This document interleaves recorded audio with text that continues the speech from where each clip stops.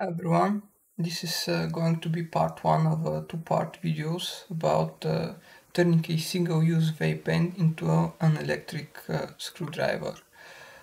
Single-use vape pens have become widely popular. Where I live, you can find them in supermarkets, in restaurants, gas stations, virtually everywhere. And to make things worse, they made them in some delicious flavors like blueberry intense in this case. So this hooks a lot of people, and unfortunately when the liquid inside runs out, people usually throw them in the trash. This is very bad because there is actually batteries inside, and this is very bad for the environment. And also there is a couple of electronics that basically goes to waste.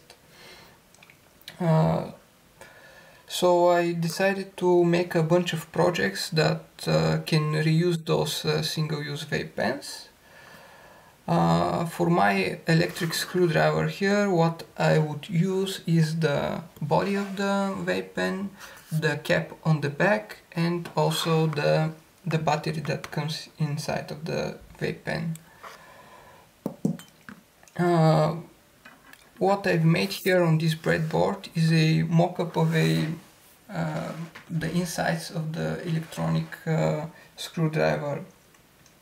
So I just want to go through all of the components one by one.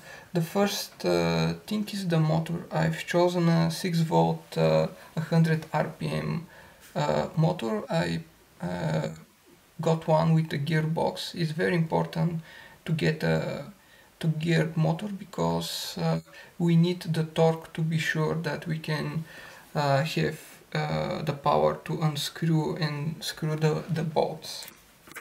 The next thing we got here is this IC. It's a BA6287F. It is a reversible motor driver for brushed motors. Basically it's a H-bridge with two inputs to control the direction of the motor. This circuit that you can see here is pretty much taken from the PDF for this IC. I'll just go quickly through it. This IC has two outputs. When one output is brought up high, the motor spins one direction. When the other button or the other input of the IC is turned high, it goes the other way. You can see that when I release the button, it kind of goes spinning for some time. But if you push the two buttons together, it immediately halts. This is a function of the IC that it's called a brake. So we have one direction, the other direction, we have brake, and when the two outputs are low, we have idle. I couldn't find if this IC have internal pull down, so I got two resistor like 4.7K resistors that pulling the inputs down for this IC.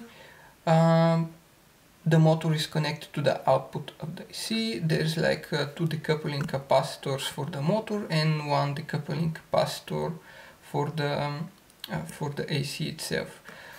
This trim pot here actually controls the voltage and in effect the speed of this brushed motor. There is another little component here.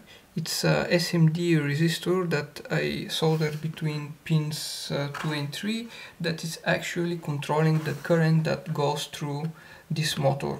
This AC can supply up to 1 ampere of current. Here I will demonstrate how this trim pot actually works. If I get it and I spin it one direction, the motor goes fast, and if I turn it the other way, it goes slower. So in effect we have speed control of our screwdriver here. The next IC you can see here is this IC. This is a boost converter. It takes the 3.7 or 3.3 volts of the battery here and boosts it up to 8 volts. so we can spin the motor with the correct voltage. The BA6287F actually can be supplied with voltages from 6.5 to 3.4 volts, so we are well inside of the range. Next we have the battery. The battery is taken from the vape pen, but actually it has an BMS inside, which is a battery management system. I will link a video below describing how you can put one of those BMS on your batteries. And the last thing I have here is a Vemos D1 battery shield. It holds a charger that you can charge the battery with it.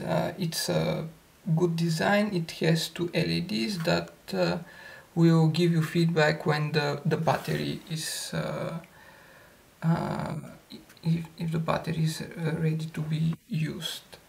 So yeah, this is the brains of the screwdriver, the guts. Next episode I'll show you how we'll actually put everything inside of the screwdriver.